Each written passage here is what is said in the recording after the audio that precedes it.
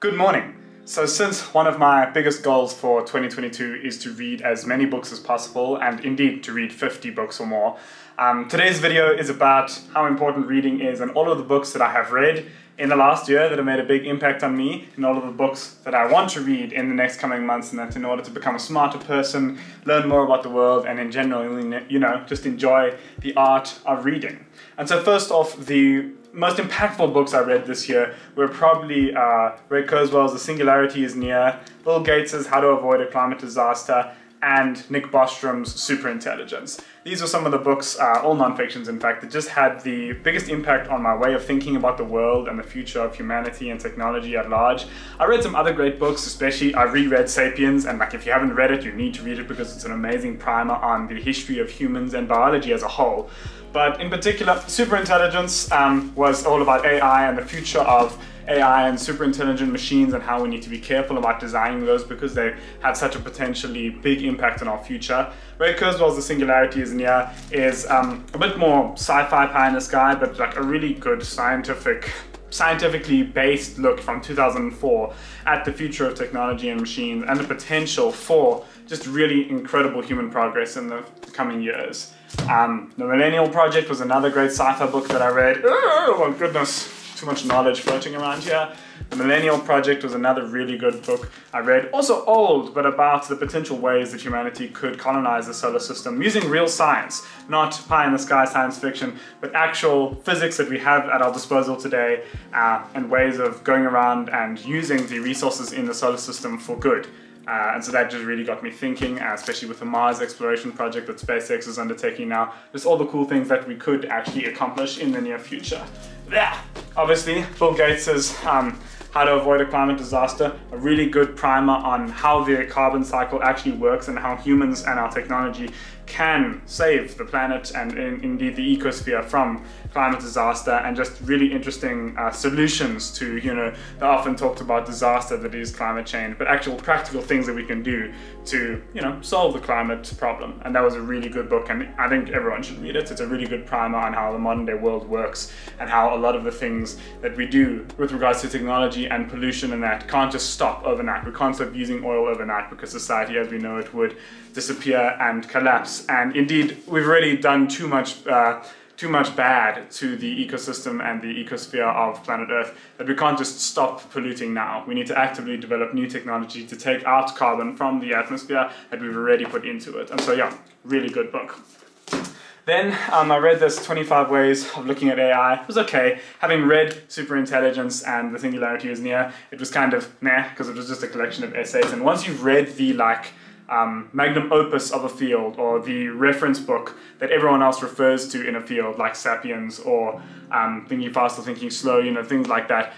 Reading the other books that authors wrote after reading those original textbooks, those founding textbooks of a field, is kind of meh, not really worth it sometimes. So yeah, I read this enjoyable book recently, The Seven Husbands of Evelyn Hugo. It's really good period piece of historical fiction set in like 1970s, 80s Hollywood, and the kind of drama that takes place in this girl's life, and basically like all the sacrifices one has to make in order to accomplish our modern day definition of fame and movie stardom, and how that isn't actually really always appealing. And so yeah, it was a really good book. I enjoyed it. I'm currently halfway through Michelle Obama's Becoming. Really enjoying it so far. She's got a wonderful way of writing and a wonderful narration. I'm listening to the audiobook so I can really hear the story. Yeah, I read Barack Obama's book last year, or maybe it was the year before, and really enjoyed it. Hearing all about his time in the presidency and all about the things that changed in his life, and hearing Michelle Obama's side of things is really interesting as well. And she's a powerful woman in her own right, with regards to being like a lawyer and then going on. I'm only about halfway through and going on and doing all the other amazing things that she did. So yeah, really worthwhile reading, and I'm really enjoying it. So those are all the books that I have read. And then some of the biggest books that I want to read this year include The Idea Factory, about Bell Labs and the great age of American innovation. I've just started it, but it's amazing how just a few people and just a few businesses can shape the entire modern day world. You know, we like to think of technology and the internet and all of the devices that we use on a day-to-day basis as the product of huge systems and huge technological change over the centuries, which they are. But also, there's a few key characters in history, like the guys that worked at Bell Labs and that we owe a lot of our modern day world to. You know, the phone, the telegraph, computers, transistors, designed and invented by a few guys. And it really, you know, it's obviously they have a lot of systems and, you know, masses of people behind them in order to accomplish what they've accomplished. But the mere fact that certain individuals can bring about such big technological change and shape literally the lives of billions of people a couple decades after they were around in the primes of their career really gives weight to the fact that you can have meaningful impact with your career. And choosing a career is really important because it can have such a big impact on the world around you. And so inspirational, and yeah, I've just read the first few pages, been enjoying it so far. Daniel Kahneman's Thinking Fast and Thinking Slow. It's a classic, and sorry, there we go. Thinking Fast and Thinking Slow. It's a classic, and I'm really excited to read it. Oh, smells good. The Sea is Not Made of Water. I got this over Christmas after our scuba diving trip because I really enjoyed it, and I really enjoyed learning about the ocean and that. And so learning about the small little biological mechanisms and that take place in the smallest of rock pools is going to be exciting. So yeah, and then goodness gracious, this thing's a tome. And Ryan's Atlas Shrugged, because everyone needs to read a classic every now and again. And this thing is longer than all of the Lord of the Rings and the Hobbit books put together. It's 1,180 pages or something. Yeah, I think the audiobook is 60 hours long, so I'll probably listen to it and read it in parts as I go about my life this year.